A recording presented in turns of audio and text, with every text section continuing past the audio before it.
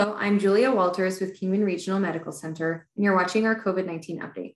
Today is Wednesday, January 26th, and we're speaking with Sarah Schritter, Senior Director of Nursing Services, who will give us the numbers. Hey, Sarah. Hey, Julia.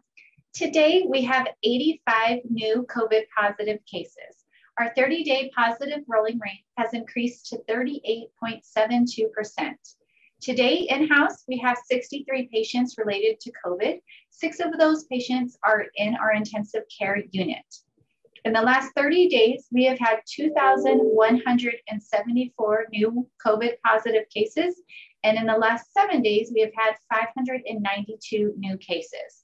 That brings our total so far for the month of January to 2,002 new cases. That is an increase from the month of December at 704 cases.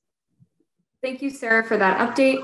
As always, KRMC offers COVID-19 vaccines and testing for symptomatic patients at KRMC COVID Services, located at 3116 Stockton Hill Road.